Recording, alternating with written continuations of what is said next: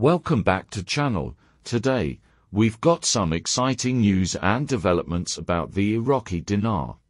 First up, Intel Group Frank 26 has an exciting update. They're telling us to get ready because the monetary reform is soon to give us the new exchange rate and lower denominations. They're preparing every mechanism, device, and location to ensure this transition is a successful event. It must not fail. And it's all for the citizens. Intel guru mexc via PDK comments, "Let's hope July 4th is the day. There are a lot of rumors going around that this is the go, but no one knows for sure. No one knows the exact timing. But it's an exciting possibility." New news from Intel Group got the news, is still concentrating mostly on bringing in foreign investors.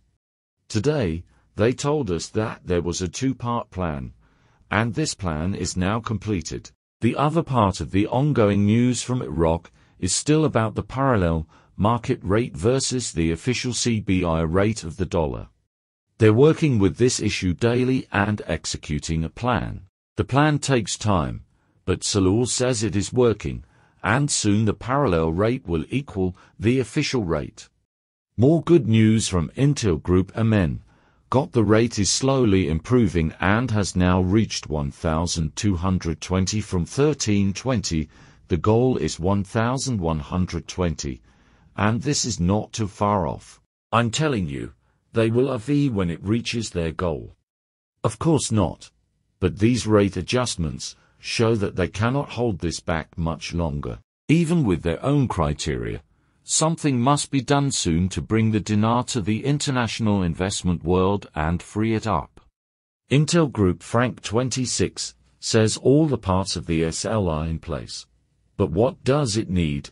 A new exchange rate. That's why it has not been given to you, Iraqi citizens, yet. It simply waits for the new exchange rate. Economic expert Abdul Rahman Al-Shah believes that the fluctuation in the dollar price is a natural matter. It continues from time to time due to various factors, including the departure and return of pilgrims. He pointed out during his interview with Shock News Agency that there are residents abroad who control the currency by issuing and withdrawing the dollar when anything happens inside Iraq, taking advantage of opportunities to manipulate its price.